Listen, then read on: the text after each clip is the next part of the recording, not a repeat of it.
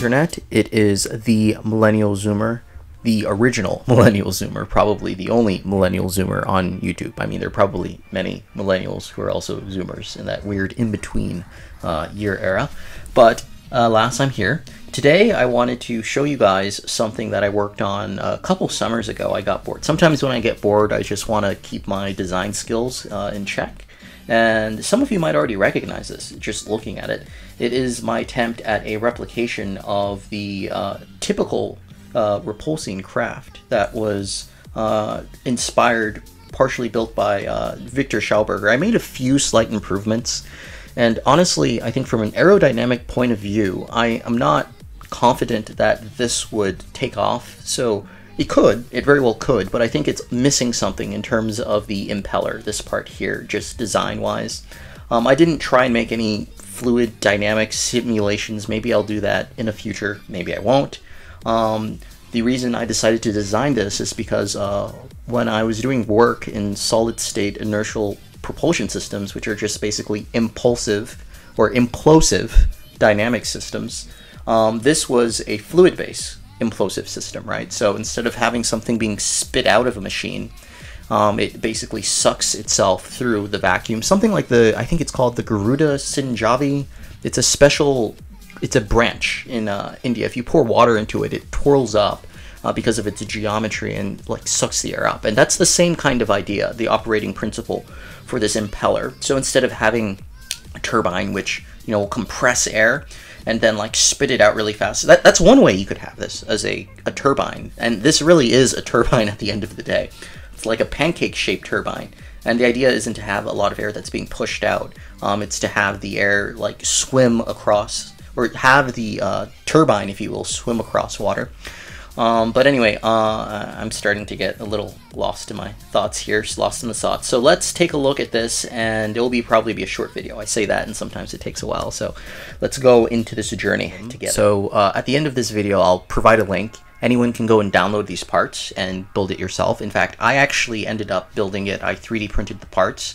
I made it extremely 3D printable friendly because I want people to be able to replicate these things, to improve upon the designs, and to do science. That's what I want. That's the whole point of this. I'm all about doing science. And so, yeah, I think there are cool improvements that can be made here. Again, my attempt was just to replicate what I was able to find.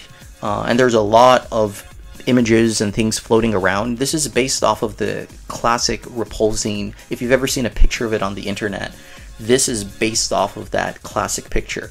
The Repulsines that have been around and circulated in the internet, there are quite a few of them. And when I say quite a few, there are really there are purportedly two types in a book. Really, I think it's just one, and people have mixed and matched the parts. I'm not going to go into the whole history. That's not what this video is. I don't have time to explain it because there are a lot of different devices, different machines, different innovations that Schauberger worked on that influenced other people and other kinds of engineering. And so this was just my attempt to really study this machine and understand the principles, the working principles. Like I spent time counting all of the individual rills, the gills you guys see here, which are, I think it was 120, you'll see. Maybe I'll have like a PowerPoint slide on it which shows you. I really took great lengths to look at that, and then I also took great lengths to look at the impulsive, well, not the impulsive, excuse me, the impeller. That's basically what this is here at the top, and it varies. I think it's also missing some stuff from the things that we do have of the machine. This component here is basically impeller. Anyway, let me stop rambling. Let's actually jump into this. Okay, so first off we have an axle, and the axle, as you probably guessed, is supposed to connect to a motor which will spin the entire impeller assembly. So that way it can be like a suction and suck all the air and go through. The cowl casing, so this is the first one, it goes right under, and so it's basically supposed to help with the Coanda effect as the air is passing through. It kind of creates a cushion on the under it, right? Like it curls up and it creates a nice extra cushion.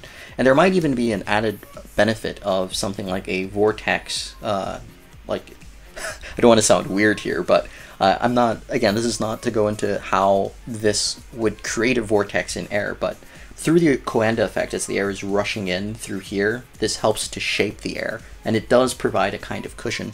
There's a great YouTuber, and if I find his name, I'll put it in the description, where he's done tests and experiments with trying to make Vortex light cushions from the shape and geometry. So this is the other part. Also probably one of the tricky, I say tricky because I was really trying to get all of these details here as to how it looks. For example, let's look at the analysis. So it's called Plate D, I believe, in the design that I used. And it's actually a combination of a few things. So I fused this plate with another assembly. I didn't make them two separate parts. They can be, but there's really no point in doing that. And I won't go into the reasons why, but I just want to show you something here. So if you pay attention to the gills, the rills here, if my fusion will let me zoom in, good. You can see that I have a little tapered curve here, and it's not just a flat, like strict, like a flat, what do you call it? Flat cut. It's a curved cut, and that's to allow the air to flow nicer as it's getting curved here. If you look at the design, there is a video by a guy. It was like something about like the last water wizard. I can't remember who it was, but it's a German man, and he was able to get this part manufactured by someone else. The top was flat, but in the original designs that I saw being tested by Hal Puthoff and some of the other guys in the video, this had a nice sloping curve.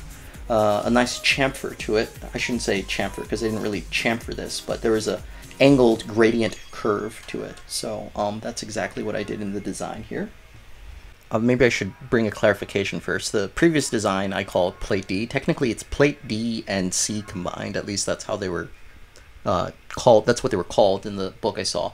So what I did to make it easier for 3D printing I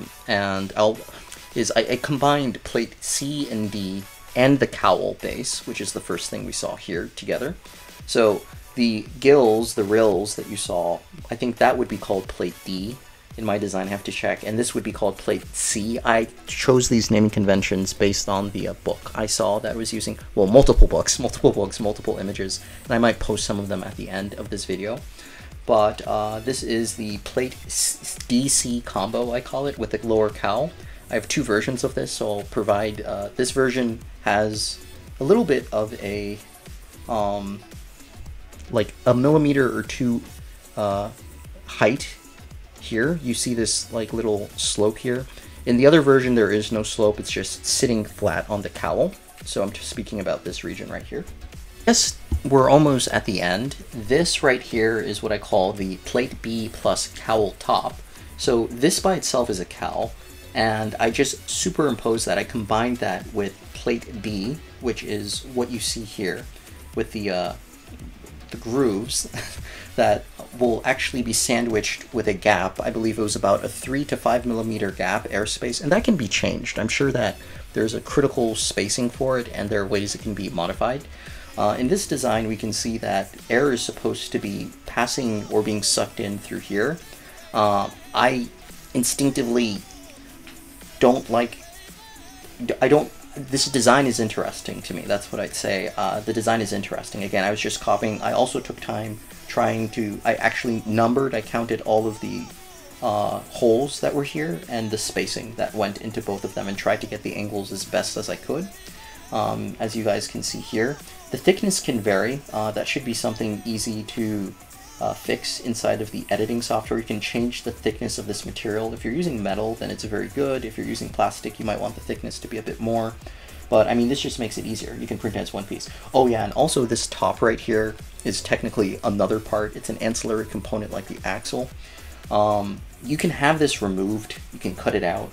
I just put it there because, you know, if you're gonna screw all of this together, it's probably easier to have like a central thing in the center here, where you can just screw it. And then you can see some little bored holes. They didn't really quite go through.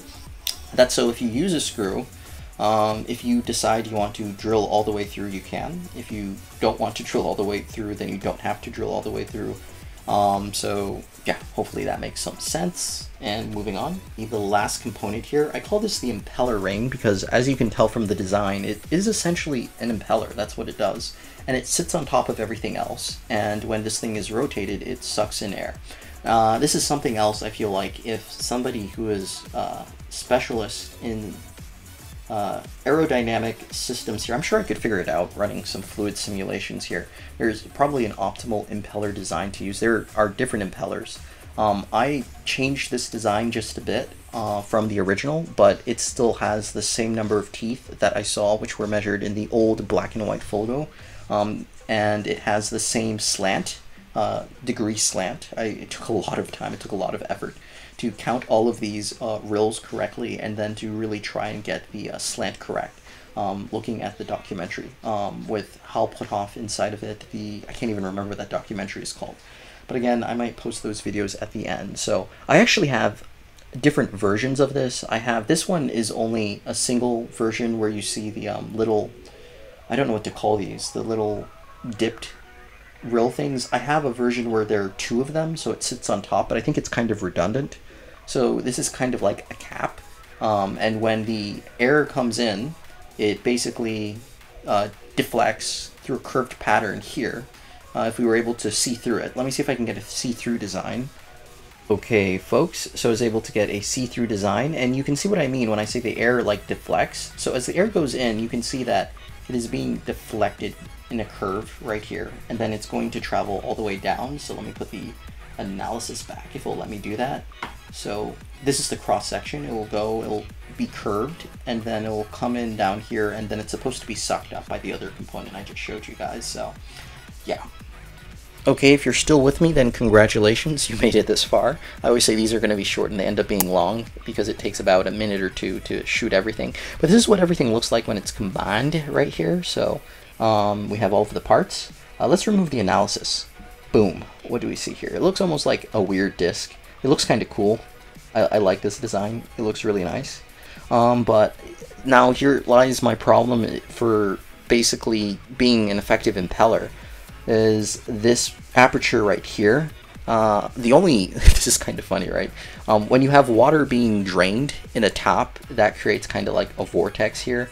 And so there's something that needs to happen up here that allows that to take place with air effectively when it's twirling. It could be the case that there is a critical RPM where that happens, but I mean, that would just be throwing your hands in the air and saying that that happens. I don't see any condition for that to take place. I can tell you what I do know can definitely take place if this is built is that this is supposed to function as an impeller. I'm sure there's a better impeller that can be used here.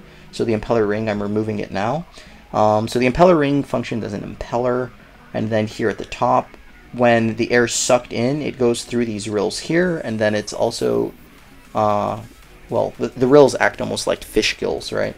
And they travel along, and then the Coanda effect takes place here and provides an extra cushion for pushing it. The air is supposed to kind of like curl up. And I'm just like blazing through all of this. I'm really not taking time to go through it technically because I just want to show you guys that this design is here, and if anyone wants to go and make improvements and do better, they're more than welcome to do that, because that's what science is about: sharing and caring and doing better. We need more scientists who care. So hopefully you guys enjoyed this video. If you like, subscribe, and stay tuned for whatever I might show next. I'll put this on my GrabCAD and my Thingiverse. You guys should go and download my designs. I don't know why no one is downloading them. Download them and try to use them, so that way we can do more research. Choice is grace, folks, and this is the Millennial Zoomer out.